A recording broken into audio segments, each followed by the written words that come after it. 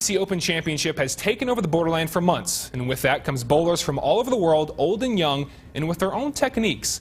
But there is one unique bowler that really caught our eye. Take a look.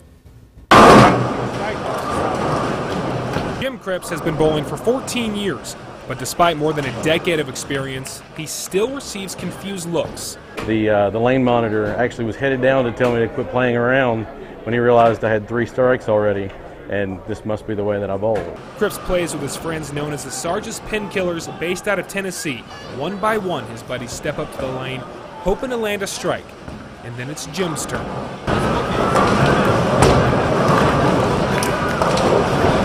Yes, that's not an illusion. Cripps is a backwards bowler. I don't even think about bowling forward. That seems difficult to me. And believe it or not, his style of bowling all started with a simple joke and then a bet.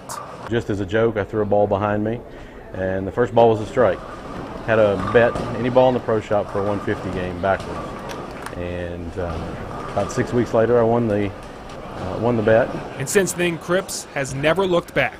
Now it's just the way that my brain thinks about bowling, so I don't think about bowling forward at all. After countless hours in the bowling alley, Cripps can keep up with the best of them. For the last 4 or 5 years, I've had an average north of 200. He may be different than most of his competitors, but that doesn't stop him from taking to the lanes, looking to land his next strike.